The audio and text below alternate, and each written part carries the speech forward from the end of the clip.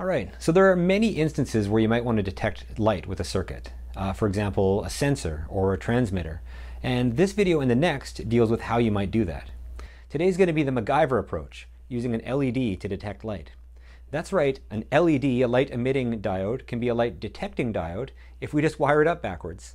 That's because as light strikes the surface of this PN junction in the diode, it actually generates a small voltage via the photovoltaic effect. Let's actually wire it up on the breadboard and verify that this is actually the case. Okay, so here are some LEDs I had lying around in my drawer. And let's actually shine a light on them. I have my ultra bright biking light here, so we should be able to produce plenty of photons. And let's wire up our digital multimeter and see what kind of current we can generate.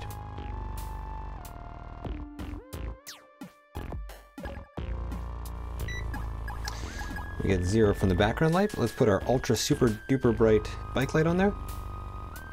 And it seems to saturate at about 1.45. So from the anode to cathode, the potential was higher here than it was here, based on the way I've put these in. Let's look at the yellow one now. Looking at the flat side, which would be the cathode. Fire it up again. Interestingly, you get about 1.66. Incidentally, yellow photons are higher energy than red photons. Let's go for our green one here, which is a smaller area, so that might be a bit different. You can see it's actually a smaller LED. And we're getting about 1.65. Interestingly, 1.66, the exact same as with yellow. I don't know if this is a fluke or there's something to this. To be honest, I'm not entirely sure. I would expect actually, since green photons are higher energy than yellow, that green would have a higher potential.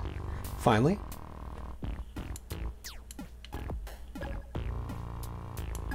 all right, we get about 2.33 volts. By the way, if you're ever wondering which side on an LED is the anode and the cathode, usually there's a flat side, and this is typically the anode, and this is the cathode. So this would correspond, this flat side here, would correspond to this part of the diode. Okay, great, so we got a voltage. Okay, this is great. So we can use an LED to generate a photovoltaic voltage, and we're done, right? We can sense light. But unfortunately, it's not quite so easy, because what we typically want is a given amount of current, because we want power. Now, voltage is the energy per charge, and current is the charge per time. So the product of voltage times current is your energy per time, which is your power. Let's see how much current we can get out of these things.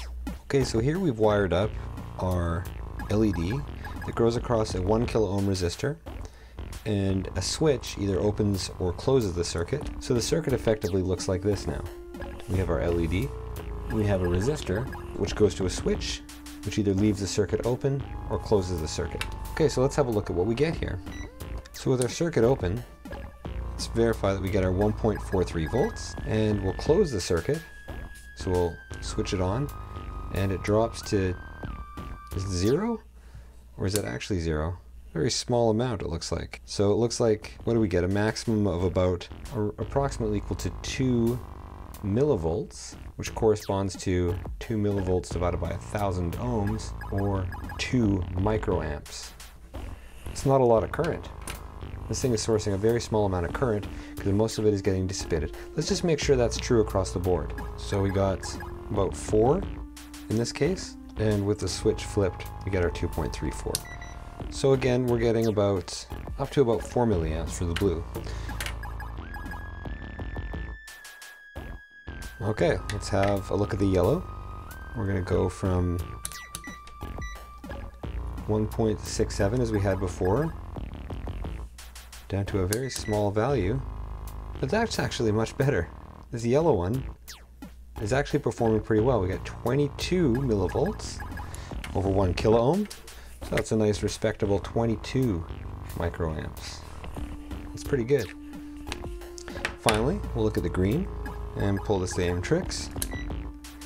So we got our 1.68, we flip the switch, and it goes down to a nice middle ground. Looks to be about 15, it looks like. I'd say a respectable 15 microamps. Okay, so that's not so great news. They're not very good at drawing current. It turns out that this yellow one, it turns out, is better than others, this red one, at sourcing current, but either way, the current we get is quite small. Fortunately, there's a relatively straightforward way of amplifying a small current using a transistor. Another way of looking at it is transforming the impedance to a very high one so that a small trickle of current corresponds to a measurable voltage. Let's wire it up and have a look. Okay, so we have our small 20 or so microamps that we need to bump up to a more reasonable current. We can do that, fortunately, without too much trouble with a device known as a transistor. So here's a transistor right here, and this is a device which can actually amplify current. So without going into too much detail, the way that this works is there's 3 terminals to a transistor. There's a collector, an emitter, and a base. And as long as VC is greater than VB by a few tenths of a volt, then current through the collector is approximately equal to the current through the emitter, which is approximately equal to some large number beta times the current through the base. And this is about 100. So with a single transistor, we can really bump up our current. And I've chosen a 222 here. So I'm using a 222 transistor, or a 2222 transistor, a lot of 2s. And in this particular package, the emitter is here, the base is here, and the collector is here. We need to give it power. So this is an active device, and I'm going to need to give it some kind of voltage. So I'll give it a plus, say, 15 volts here. And now I can hold the potential higher than here. What I'm going to do is a trick called reverse biasing the photodetector, or the photodiode.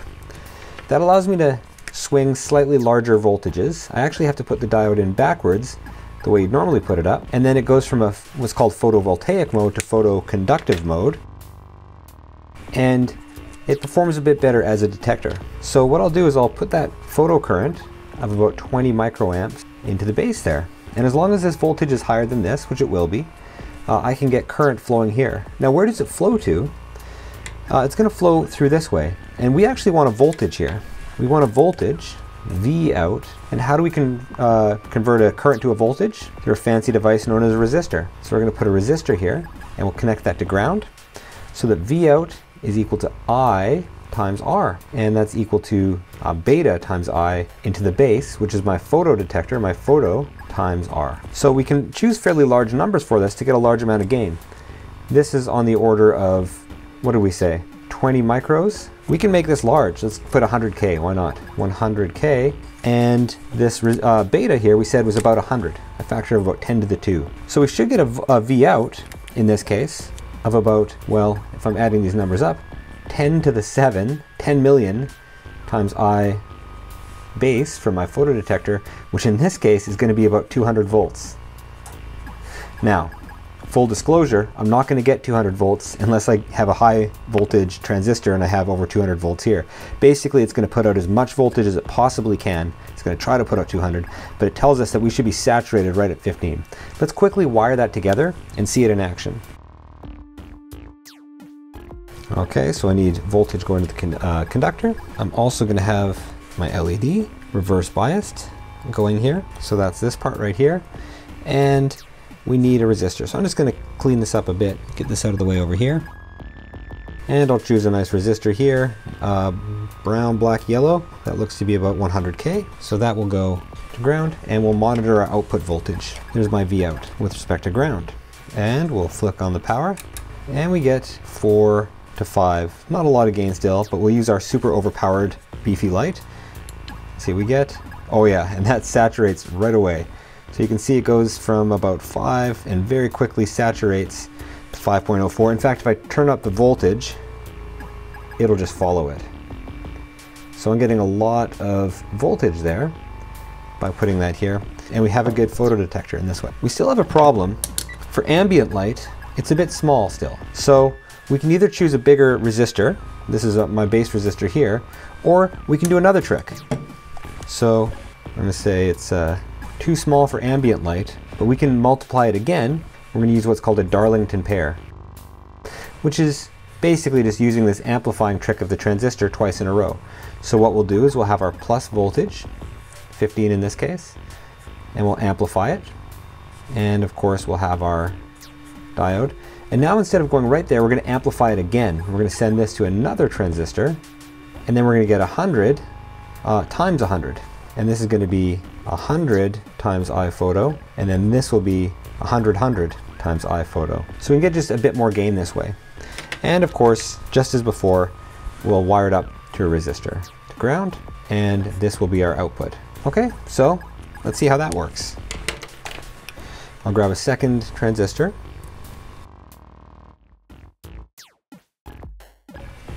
So I have my Darlington pair there. Grab my resistor, put it to ground, and we should be done. So let's see what we get in this case, and I'll flick it on, and we get 8 volts. So if I just cover it up, I get down to 0.87 volts. In fact, if I turn the lights off, I get even less. So that ambient light in the room leads to a fairly respectable photodiode, and we have detected light with an LED. And there we have it. With a couple of transistors and a LED we have lying around in our shelf, we can make a respectable photodetector. In the next video, we'll go through some of the more vanilla ways of detecting light: photoresistors, photodiodes, and phototransistors, the proper way of doing it. Until then, I'll see you next time.